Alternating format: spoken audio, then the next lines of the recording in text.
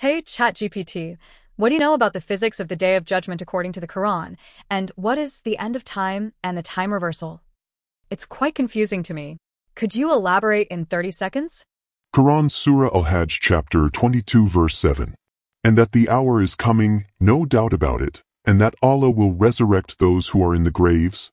This verse emphasizes the certainty of the Day of Judgment and the resurrection of all individuals for accountability.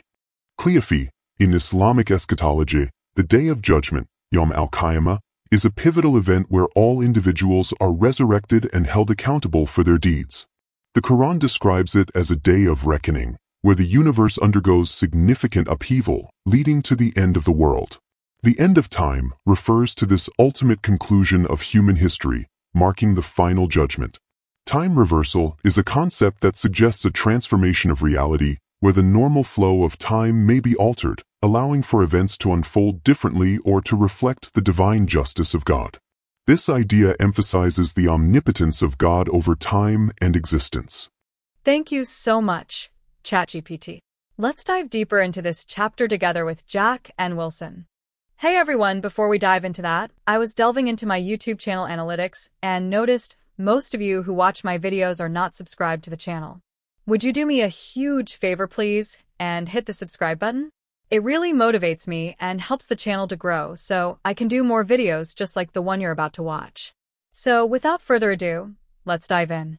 All right, strap in everybody because we are going deep today. Diving into some pretty heavy stuff. That's right. We are going to be looking at the Day of Judgment. But with a twist. Yeah, not your typical fire and brimstone sermon. No, we're bringing physics into the picture. We're going to be exploring a 1982 academic paper. The physics of the Day of Judgment. I know it sounds a little out there. Right.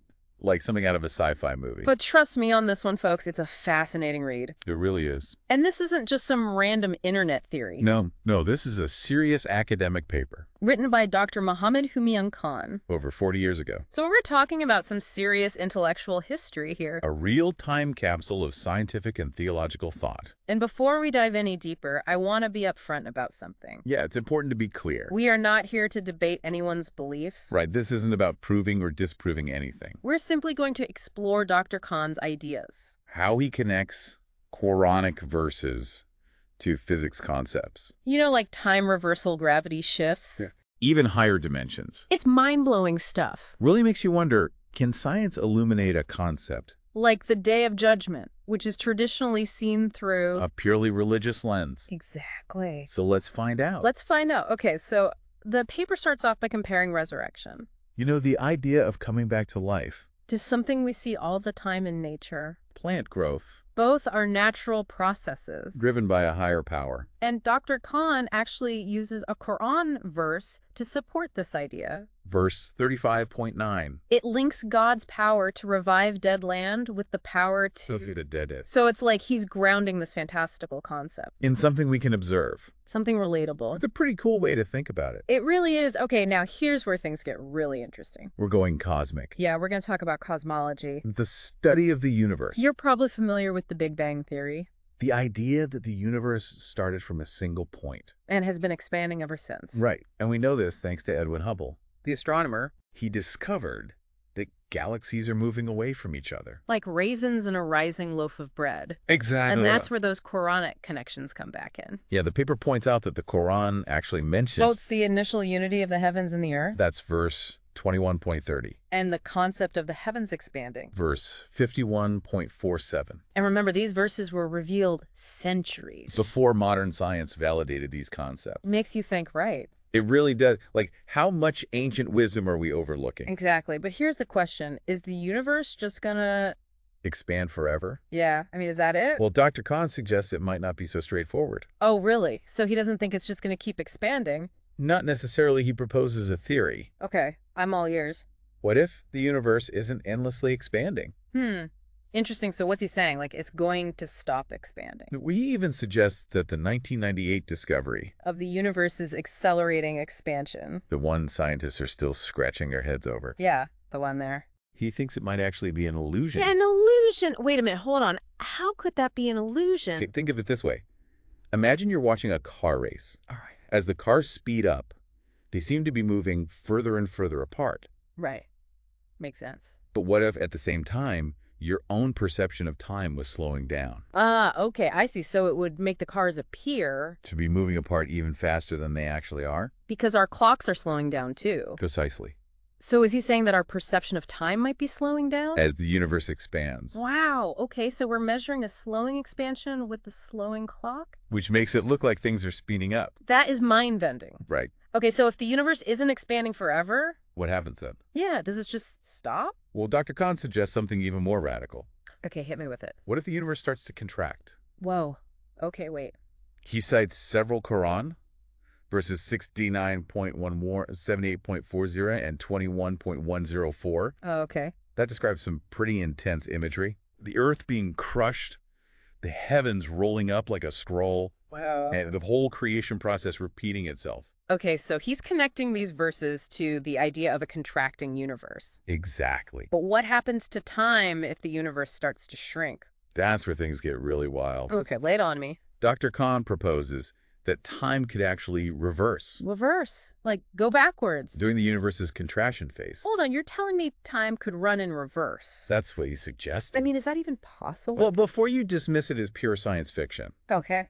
it's important to know that physicists like Michael Berry, Thomas Gold And even Stephen Hawking. have all theorized about the possibility of time reversal. Wow. Okay, so this isn't just some crazy idea. It's a concept that's been seriously considered by some brilliant minds.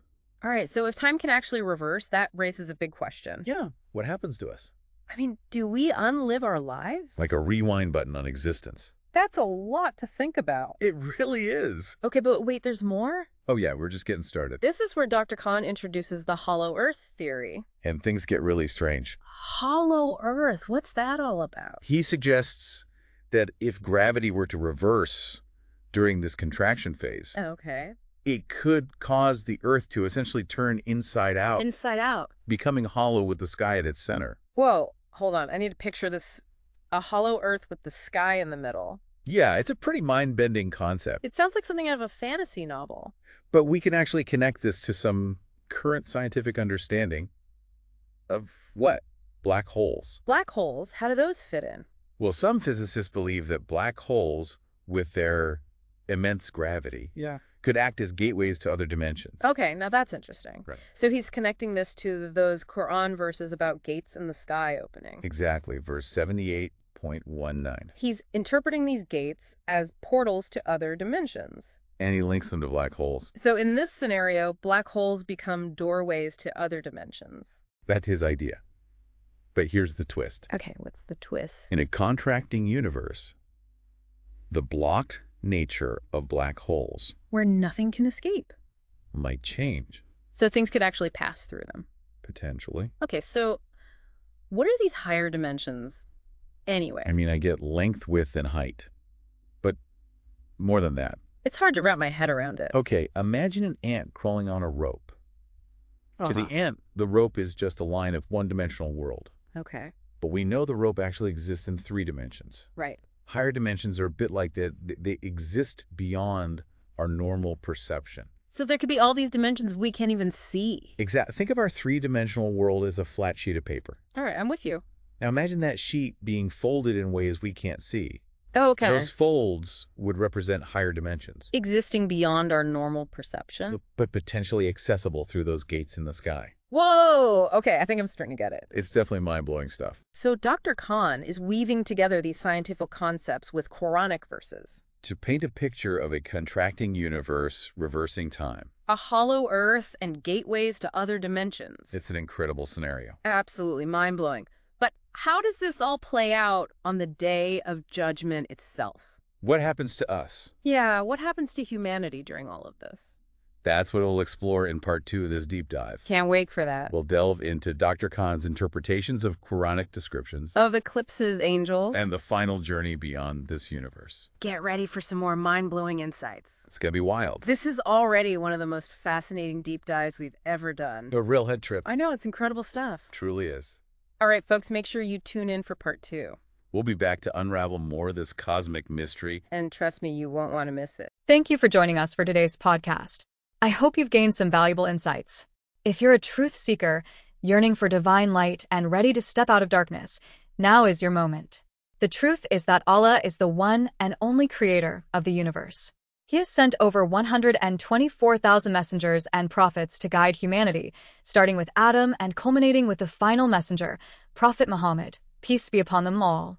If you resonate with this message, you might be ready to embrace Islam. Simply recite the Shahada, the Islamic declaration of faith. For further support, feel free to join our WhatsApp group. You can send us a private message there. The link is in the video description. Don't wait until it's too late. We look forward to connecting with you soon.